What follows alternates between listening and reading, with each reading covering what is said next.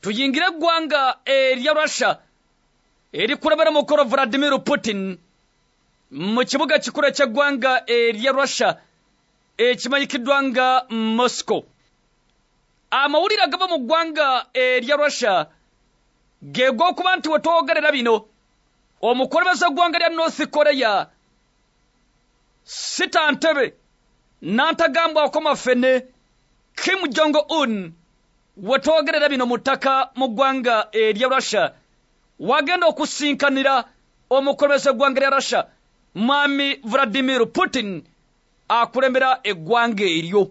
We are more than 550 days into Russia's war in Ukraine. The U.S. has spent more than $70 billion to support Ukraine.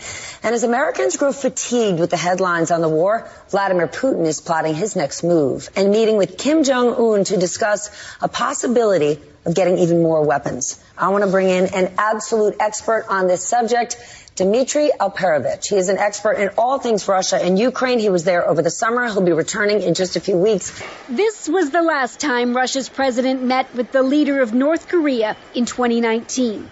Now Vladivostok, a city in Russia's Far East, is again ready to host the reclusive Kim Jong Un, one of the only leaders perhaps more maligned in the West than Putin.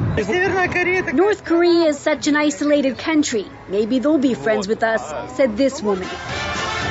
But what worries U.S. officials is just how far the nuclear-armed countries could go to help each other out.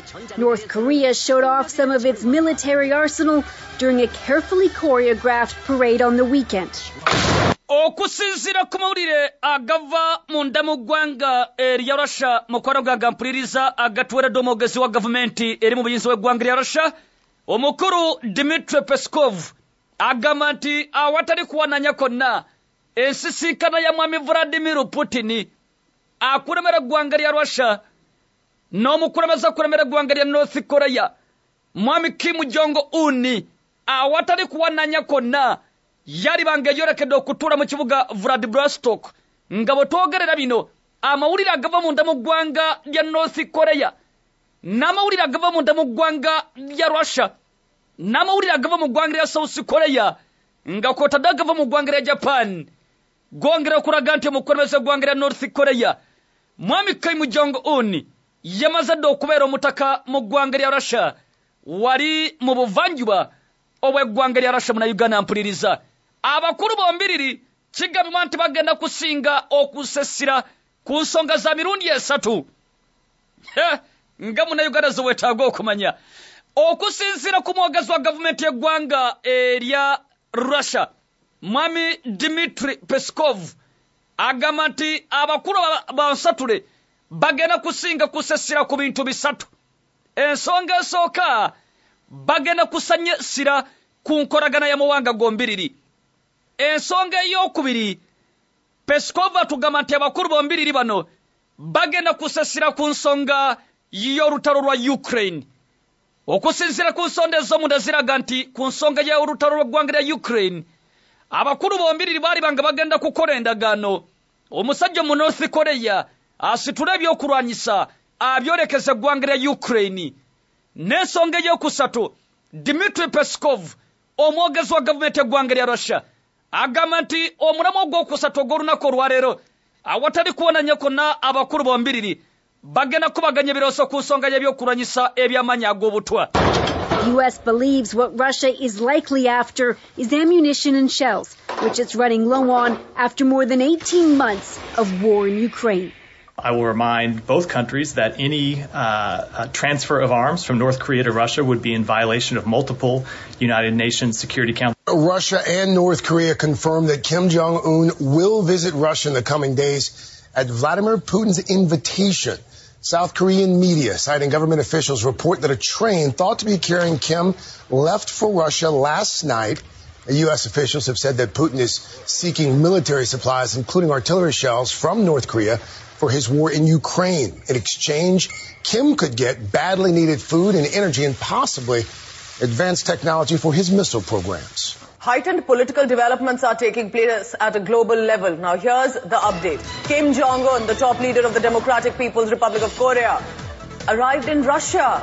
Russia. Mu kaseera kano okusinziira ku mawulire agagenda maaso n'okwongera okuva mu ggwanga lya Russia kigambibwa nti omukulu Kim Jong Un munegera njagala kutegeeza nti bukyafuna obuyinza bw'eggwanga lya North Korea. Kim Jong Un oluvannyuma lwa kitaawe Kim Jong Il okwabulira obulamu bw'ensi mu mwaka gwa 2011 njagala kutegeeza nti omukulembeze w'eggwanga lya North Korea emyaka 12 mirambirira yakafuluma k'eggwanga lya North Korea okugenda mu mawanga amalala emirundi 10 gyokka mu bbanga lya myaka 12.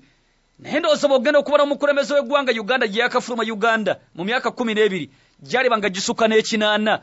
Now Kim Jong Un yakafuluma eggwanga lya North Korea emirundi 12 gyokka, emirundi 10 gyokka mu myaka 12. kitegeeza buli luvannyuma lw'emyaka gumu n'emyezi ng'ebiri esatu enna mwami Kim Jong Un afuluma omulundi gumu mu ggwanga lya North Korea.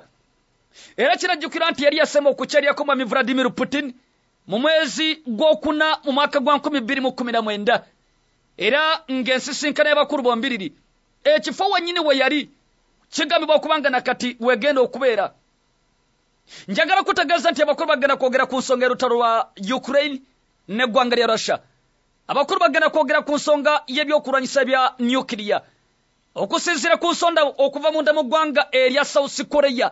South Korea okimanyi bulungi nga buna Uganda tuze tukugamba wano nti teri makamugu n'eggwanga lya North Korea.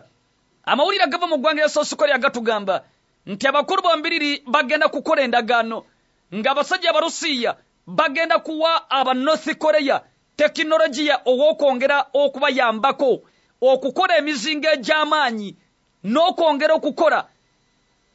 okubongera tekinologiya okulabika nti basobola okwongera okukola ebyokulwanyisa by'amaanyi ga nuclear eby'amaanyi ennyo. wabula nga mu ndagaano eno okusinziira ku mawulire agava mu ggwanga erya South Korea mu kibuga Seoul gatugamba nti abasajja ba North Korea bagenda kuddira ebyokulwanyisa ebitamanyikiddwa muwendo balabike nga bebuweereza mwami Vladimir Putin asobole okwongera amaanyi n'embavu mu kuluma eggwanga erya Ukraine. ekyo kyongera okutegeeza nti bwewanga nga Amerika ne banywanyi baayo mukwano gwange mpuliriza amawulire gamali Kim Jong Un kali ntalo nantatya nantagamwako sita ntebe mafenne.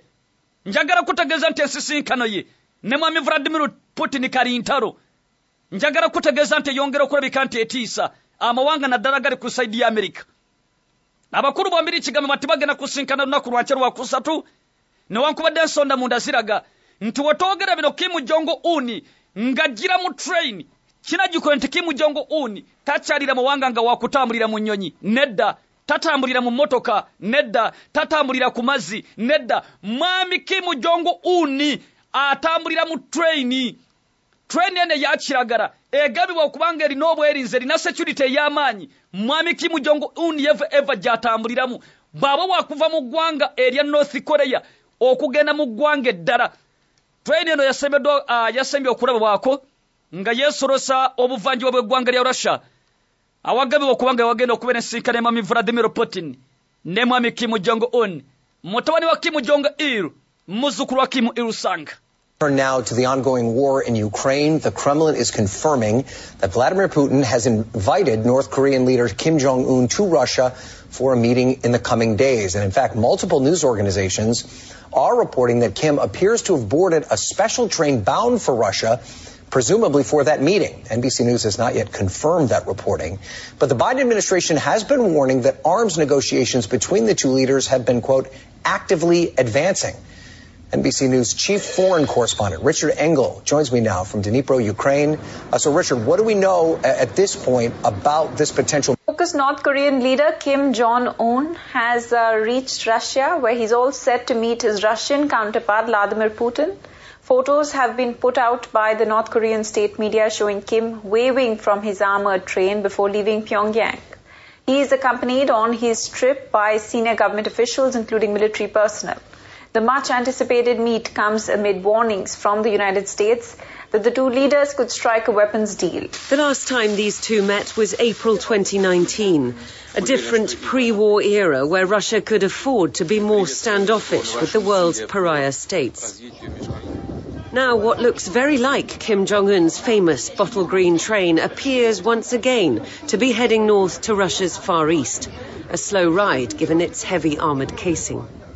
The Kremlin spokesman cagey on details, just that there will be an official visit in the next few days and a full state dinner, all at President Putin's invitation. Abami abasinga okulabika nti bateeka ensi ku bunkenke mu nsi olunaku olwaleero awatali kuwananya konna singa otunuulira abakulembeze b'amawanga ag'enjawulo we bukeeredde olunaku olwaleero okwetooloola ensi yonna ojja kwesanga nga abakulembeze abasinga okutiibwa 1 nga bakakkali nnyo tebatya ate nga baagazi ba ntalo nnyo era nga bettanira nnyo okukozesa eryanyi n'ebirala ojja kwesanga nga ye mukulembeze w'eggwanga lya Russia mwami Vladimir Putin asinga okuteeka eggwanga lya Amerika ne banywanyi baayo ku bunkenke n'omukulembeze w'eggwanga lya North Korea mwami Kim Jong Un watwogerera bino abakulu bombiriri abasinga okuteeka ensi ku bunkenke bakusinkana mu kibuga eky'eggwanga lya Russia ekiri mu buvanjuba bw'eggwanga eryo ekimanyikiddwa nga Vladivostok watwogerera bino kigambibwa okubanga train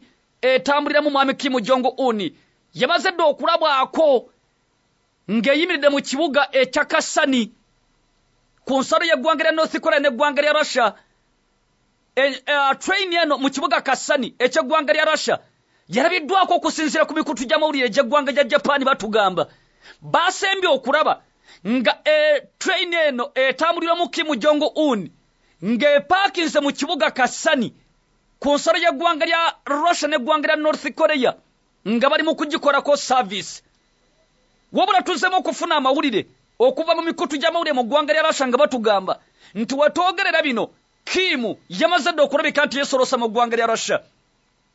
Ekisinga okwewuunyisa Bannayuganda ky'oteekeddwa okumanya mu nsonga eno bw'otunuulira emikutu gye twandisenga Western Media emikutu gya terefayina ez'amawanga nga mu Amerika, Bungereza, Bufaransa n'awalala babadde tebanaba kufuna mawulire galaga nti mwami Kim Jong Un yamaze dda okufuuka omutaka mu ggwanga lya Russia okutuusa we bukeeredde olunaku olwaleero.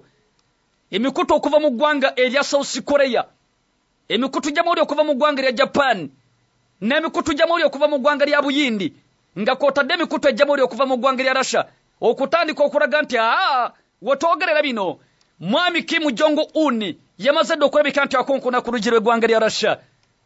Bino byonna bigenze okubaawo Munnayuganda mpuliriza nga mwami Vladimir Putin ennaku 2 emabega yamaze okukulumulukuka nava mu kibuga ekikulu eky'eggwanga lya Russia ekibuga Moscow nakkirira n'agenda mu buvanjuba bw'eggwanga eryo gyali mu kukubaganya ebirowoozo bawadita bamiruka w'ensonga z'ebyenfuna. Abatunuuliza b'ensonga bagamba nti tabamiruka n'okuteekebwa mu buvanjuba bw'eggwanga lya Russia kiruubirirwa kyakwagala kusinkanirayo munywanyi wa kulembera eggwanga lya North Korea mwami Kim Jong Un. Ompuliriza bulungi. Korean leader Kim Jong Un has reportedly arrived in Russia. On Tuesday, Japanese media reported that Kremlin said Kim's visit is for a comprehensive discussion with Russian President Vladimir Putin. As per reports, Kim left Pyongyang for Russia on Sunday on his private train accompanied by top arms industry and military officials and the foreign minister. Japanese news agency reported on Tuesday, citing an unnamed Russian official source, that a train carrying Kim Jong Un had arrived in Khasan station, the main rail gateway to Russia's far east from North Korea. Kremlin spokesman Dmitry Peskov said that there will be negotiations between two delegations, and after that, if necessary, the leaders will continue their communication in a one-on-one format.